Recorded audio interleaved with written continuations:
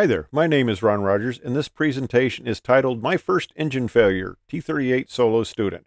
Now, I'm sure everybody remembers their first kiss, their first car, and I'm sure you remember your first engine failure. Well, this was my first as a T-38 solo student. Now, I've had roughly 20 engine events. Some of them were failures where the engine quit. Sometimes I got it restarted. Sometimes the engine had severe damage and it wasn't able to restart. And a fire is kind of considered severe damage. It wasn't able to restart. Other ones, it was an issue like oil pressure or oil quantity, things like that, where you could keep the engine running, but you ran it at reduced power. And I'll tell a few of those stories later on. Now, I was a student out at Vance, and this is a picture of Vance Air Force Base. The blue arrow points to the outside runway that we did patterns on in T-38s. On the left side, that short little runway there, that 5,000-foot runway, is the T-37 runway. The center runway is our typical takeoff runway for 38s and the runway for instrument approaches. And the outside runway there is 9,200 feet long, and that may seem like a lot of runway. But when you're going at the speeds that the T-38 goes at, yeah, you chew that up pretty fast. And there's the runway again next to the blue arrow. Well, I was out on a typical solo mission. You go out to the area, you do some aerobatics and stuff like that. You burn up a little fuel, you practice the various maneuvers, and now you're coming on back. Come down initial at 300 knots, pitch out, come around. And I had shot a few patterns. Everything was going nicely, and I'm having a fun time, and I still got gas, so I'm shooting a few patterns. And I touched down. Okay, that's fine. I advanced the throttles. You touch down around 130 knots or so, a little faster. I advance the throttles. You accelerate typically to 155 knots or so for normal takeoff speed. So I advance the power, and I glance down at the engines, and I see both of them coming up. And okay, that's great. Then all of a sudden, it seems like it's not accelerating as fast. And I look down and I see that the left engine is unwinding. And I go, this definitely does not look good. So I'm looking at the runway left. I don't have a lot of runway. I'm doing about 150 knots or so. And if I'm in a single engine situation, I'm going to need plus 10 on that 155. So I'm going to need 165 plus. So I decide, yeah, I do the typical single engine situation, and I put both throttles full afterburner.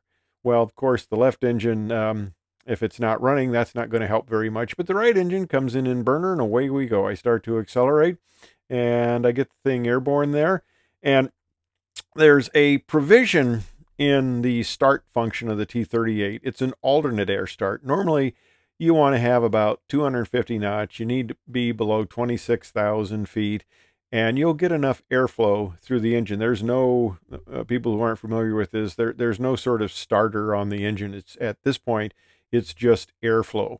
You start them on the ground using external air. So the only thing that's going to get this engine started is air flowing through it. And I'm probably close to 200 knots as I'm climbing out, and I notice the gear is retracting slowly.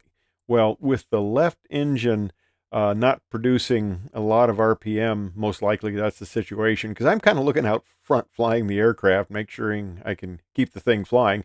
But the gear is slow coming up, so that's kind of an indication the left engine isn't working very well. But I'm passing through 200 knots, and I call on the departure frequency, the RSU frequency, runway supervisory unit, the little frequency we're using for that runway. I call that I've had an engine failure. Well, about a second or so later, all of a sudden, that engine kicks in, and now I got full afterburner on it. I go, okay, well, that's good. I got the gear up, I've got it cleaned up now. And I said, well, I got the engine back.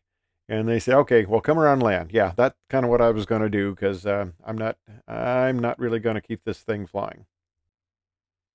And by keep this thing flying, I mean, I'm not going to shoot another 3 patterns before I come up into land. It's time to come back around and land. So I bring it around, I come in and I do a normal landing, and well, everything's going fine. Just do a normal landing. Both engines are running, and I taxi back in to the ramp area and park it and shut down and tell maintenance all about the situation and write up that the engine had quit on me. I'm sure all ATC bases have an engine test cell run area, and we had one at Vance. And I thought, well, this is kind of interesting. This is a little unusual, and they're going to pull the engine, they're going to run it. And I was talking to my flight commander about it, and he said, well, they're going to be running it tonight. If you want to come over and kind of watch it, that'd be fun. So I thought, oh, why not? I kind of see how this goes. So I saw how they pull the engine out, they put in a test cell, they hook the whole thing up, they get in there and they run it. And they bring the power up. They start the engine. They bring the power up. They go into full power. That's fine. It runs. They go into afterburn. That's fine. It runs. Okay, they pull it back out. It runs. And I go, well, that's a little strange. I wondered why it seems to be operating fine.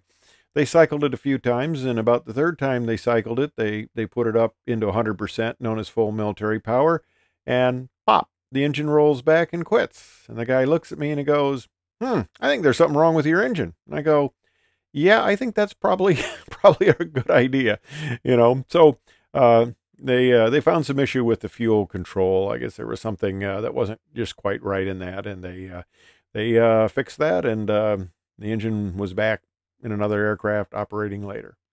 So anyway, that's the story of my very first engine failure.